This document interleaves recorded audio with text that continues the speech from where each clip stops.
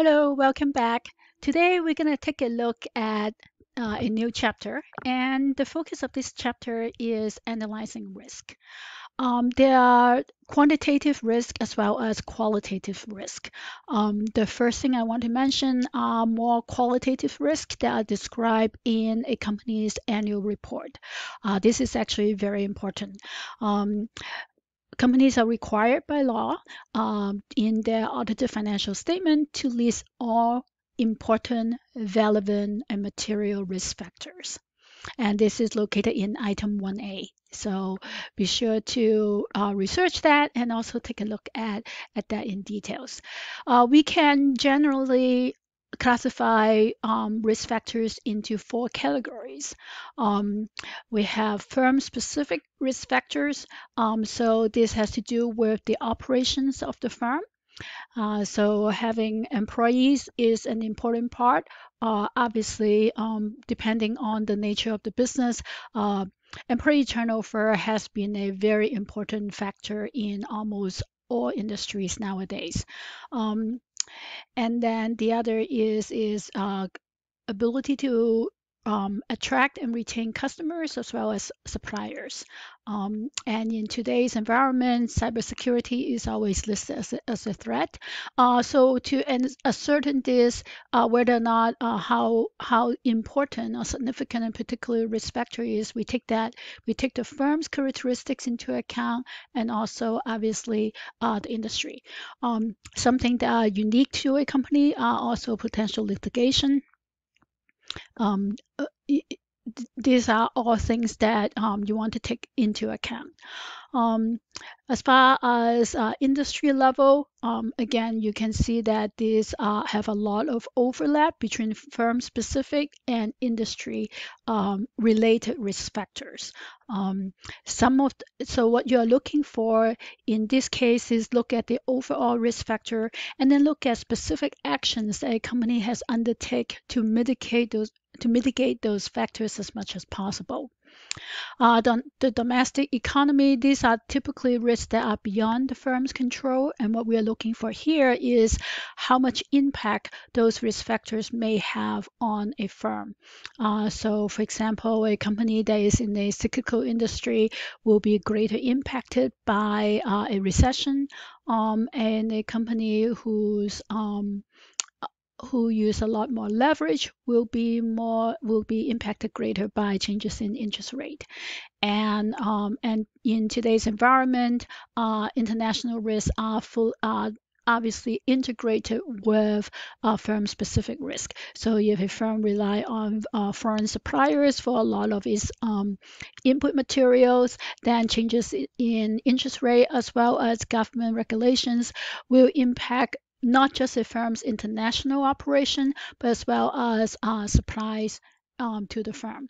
Most recently, we have the situation in Russia where almost overnight, within a few weeks, um, a lot of U.S. companies stopped their operation in Russia, and not just that, the government basically overtook the firm's assets. So those risks are very real. Most of these risks are considered qualitative risk because very few company will assign a specific dollar amount to them. There are some cases where a company may be able to associate that. So, for example, pending litigation, that's definitely a case. The other way to look at this is looking at what competitors have faced in the area. But most of these are qualitative risk factors. Next, we can also look at quantitative risk factors that we can ascertain based on the firm's financial statements. We can classify this type of risk into five also major categories. The first is the short-term liquidity risk. These are quantitative ratios that we look at to determine whether the short-term viability of the firm. So short-term here is less than 1 year. So here we're looking at a firm's ability to pay off its obligation within a 1 year time span. And then the second category are long-term solvency risk. So here we're looking at the long-term sustainability of the firm's operation as well as its use of leverage. Closely related to that is credit risk. So credit risk again is the ability of the company to borrow additional money if needed. And then, of course, the most important risk for the survival of the firm is risk towards bankruptcy. And hopefully, a firm is not close to that, but that's definitely an important metric that we want to be able to evaluate. And then finally, there are systematic risks. Systematic risks are beyond a manager's control. But once again, how can a firm mitigate that? Does a firm take actions to reduce their systematic risk as much as possible? We're going to use financial statement information to help us assess these 5 different types of risk. Let's take a look at the framework that we're going to use to analyze this. In order to evaluate the risk and separate, one of the key approach is to separate operating activity from financing activity. And you may remember from the statement of cash flow that we separated cash flow into operating cash flow, financing cash flow, and investing cash flow. We're going to use a similar framework here. Operating activities are related to a company's ability to generate cash based on its sales of goods and services. You also, along with that, is working capital requirement in order to support the services and production of goods. So as far as the short-term operating activity is concerned, those are focused on short-term liquidity risk. Another important aspect of focusing on operating activity is that this type of activity and the corresponding risk and cash flow are not associated with the financing decision of the firm. Financing decision is how the firm is financed, whether or not they are using liabilities versus equity. And then investing activity has to do with purchase and sale of assets. So if you are expanding the firm, then plants and equipment, you'll be using cash. If you are liquidating plants and equipment, then you'll be generating cash. Finally, is your firm's financing ability, and that has to do with whether or not the firm has borrowing capacity, particularly excess borrowing capacity, and that will help cushion any unexpected event. If a firm is using liability heavily, then the amount of money that you need to service its debt, which includes both interest payment as well as capital repayment, will have an important impact on the firm's use of cash. Together, both the investing and financing activity has to do with the firm's long-term solvency risk. And then when we are evaluating the quantitative metric, we want to also look at, well, how severe it is in terms of its impact on the firm's viability and sustainability. For example, a common tactic to manage cash flow is to stretch out accounts payable. That's typically not considered severe because that is a short term. A firm that will need to restructure its debt, that is a lot more severe. And then defaulting on the principal payment, that is extremely severe. We don't want to get to the stage where a firm is filing for bankruptcy or liquidating the firm. We're going to develop methods to quantify and measure some of this risk. Now, the first thing we have to do before we can start computing this ratio is to reformat the balance sheet so that we can segregate operating activity from other types of activities. So here we have in a traditional accounting format, assets equals liabilities plus equity. In order to separate operational versus financial assets and liabilities, we're going to do the following. So instead of just assets and liability, assets equal liability plus equity, now we separate assets into operating assets versus financial assets.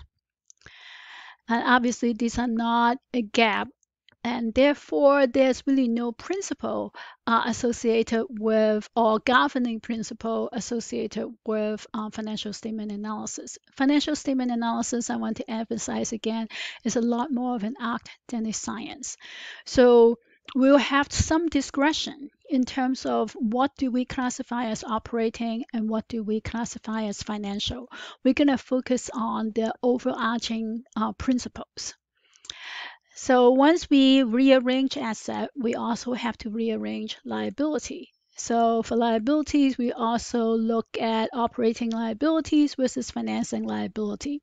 A very important part in here is that preferred stock is considered a financing liability. The reason for that is we are looking at this as from a common stock holder perspective. So even though legally preferred stock is considered equity, when we are doing the analysis, we include preferred stock as part of financing liability. And therefore, when we talk about equity, in this sense, we are talking about only common equity. So you'll see me use the term equity throughout the rest of this chapter in when what I meant by equity is really common equity. And we can reformulate this into a new arrangement to help us better understand the relationship between operating assets, financing obligations, and common equity.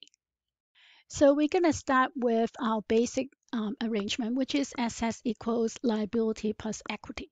But now notice that instead of assets, we can have two. We can have operating asset plus financial assets.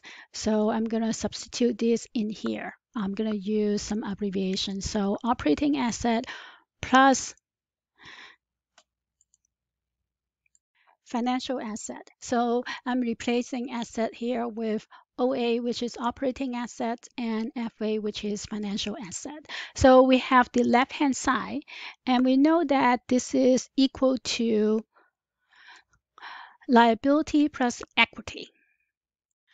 But instead of liability, I'm going to put in operating liability and financing liability. So liability will be OL, which is operating liability, plus financing liability, so FL. And then lastly, we have equity, and equity once again is just common equity. And we can rearrange this so we can put all the things has to do with operating on one side and all the things that have to do with financing on the other side.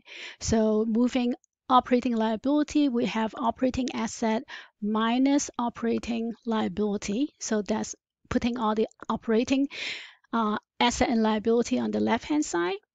And then we have financial liability minus, so when we move financial asset, that becomes negative, minus financial asset plus common equity. So now we have operating on one side and then financing on the other side. So by reformulating on the left-hand side, we define this as net operating asset, which is operating asset minus operating liability. And then on the right-hand side, we have net financing obligation, which is financial liability minus financial asset. And of course, our net operating asset, so over here, is equal to our net financing obligation plus common equity. So this is how the reformulation comes from. Now let's take a look in more details in terms of what do we put into operating assets and operating liability. So remember, net operating asset is operating assets minus operating liability. So things that go into operating assets are mostly current assets, but we also want, but there are other items that are less common. So cash, accounts receivable, prepaid expenses, prepaid assets, inventory. These are your typical current assets. But anything that we use for the day-to-day operation of the firm are also included in there. So property, plant, and equipment, right of use of assets. So this, if you have leasehold, you're paying for a lease to use a piece of land, for example, or a patent, all those will be part of your operating asset as well. Intangible assets, so again, that will include patents and so forth. Another thing that may be less common is deferred income tax assets. So these are income tax that you have available to use, and then also other assets and liability. For operating liabilities, we'll include a lot of the current accounts, so that will be accounts payable, accrued liabilities, and other current liability. Now notice that long-term debt and current portion of long-term debt is not included in operating liabilities because those are considered financing. But we will include pension assets and liability, as well as deferred income tax liabilities. So deferred income tax assets will go under operating asset. Deferred income tax liability will go under operating liabilities. This is a relative comprehensive list, but again, the principle is whether or not something is used for the day-to-day operation of the firm. Now let's take a look at financing. So to compute net financing obligation, we have financing liability as financing assets. So financing liability will include short-term and long-term debt. So again, any current portion of long-term debt will be included here as well. Excess cash. So again, this is cash over and above what we need for transactional purposes. Non-operating lease liability. So again, if it's an operating lease, that goes under operating liability. But if it's a non-operating lease, then you go under net financing obligation. And as we mentioned earlier, preferred equity, preferred stock is considered part of our financing liabilities. Financial assets include cash. So if you have sinking funds for your debt, then those will be considered financial assets because it is related to financing, is related to debt. Any non-controlling interest, so again, those are financing because they are non-controlling, is not part of the day-to-day activities. Sinking funds, already mentioned that, and also investment securities for financial purposes. So this is not operation. In addition to the balance sheet, we also need to reformulate the income statement for the same principles. So what we do is for each item on the income statement, we need to separate whether or not it is operating or financing. So typically, if you have a financial asset or financial liability that has a corresponding flow amount, so for example, interest income or interest expense, those will be considered financing flow instead of operating flow. The other thing remember is that financing preferred stock is considered a financing liability, so therefore preferred dividend and any income that is attributed to non-controlling interest is also considered a financing cost. What we want to generate by reformulating the income statement is net operating profit after tax, so NOPAT. So net operating profit after tax should contain only operating but no financing components. Obviously, these are not GAAP. So we are rearranging both financial statements, income statement and balance sheet, in a way that enable us to do the analysis that will give us the information we are looking for. So you are going to see formulation of the income statements that are somewhat unconventional or different from what you have seen in a typical accounting class. These are more common. You'll see this formulation very commonly in finance classes. The reason why we want to do that, why do we want to separate operating from financing, is to highlight the trade-off between risk and return. So some of the ratios that we're going to compute include operating ROI, and that is defined as net operating profit after tax, so NOPAT divided by net operating assets. Operating ROA has a very important characteristic, is that it is absolutely unaffected by how the firm finances capital structure. So independent of whether a firm uses debt versus equity, preferred stock versus common stock, that would not affect operating ROA. We can disaggregate operating ROA the same way we have done in regular ROA. So we can separate into the operating profit margin and net operating asset turnover. So what we are changing here is, instead of profit margin, we have operating, and instead of just asset turnover, we have operating asset turnover. So of course, operating profit margin means we are using NOPAT as our measure of profitability. And for the turnover, we use net operating asset as our measure of assets. So again, very similar, just a different measure of profitability, a different measure of asset. The focus here is on operating.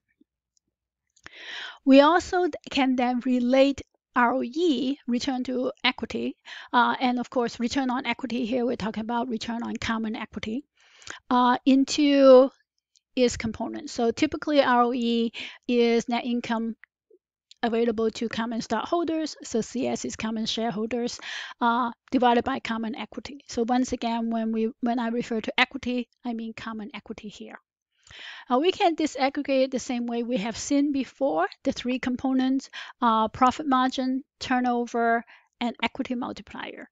So because we are working with operating, so we're going to use, so we have net income to common stockholders divided by sales, and then sales divided by total asset, and total asset divided by common equity. So this is similar to what we have seen before. We can also replace this with operating components. So if we have reformulated our balance sheet and our income statement, then we can also look at ROE as a function of operating ROA, which is what we computed up here, and a different definition of leverage. So in the past, we defined equity multiplier as a measure of leverage. Another way we can define leverage is debt to equity ratio. So the debt E is equity. And then here, the spread here represents the difference in return. I'll go into this in the next few lines. So debt to equity ratio is defined as net financing obligation. So this is the reformulated definition of liability divided by common equity. And the spread here is the difference between operating ROA and a net borrowing rate. And the way we define net borrowing rate is we take after-tax net financing expenses. So remember, in our reformulated income statement, we have all the financing income and financing expenses separated out. So those are our net financing expenses. So there'll be financing income minus financing expenses on an after-tax basis, and divide that by net financing obligations. So what this formulation does is it shows us that the more leverage we use, and as long as our spread, meaning that our operating ROA, this is our return, net borrowing rate, you can think of it as a cost. As long as our return is greater than our cost, then the more leverage you use, the higher will be your ROE, return on equity. So ROA, operating ROA, is your unleveraged, meaning this does not take into account any leverage of the return that you can generate on your operating asset.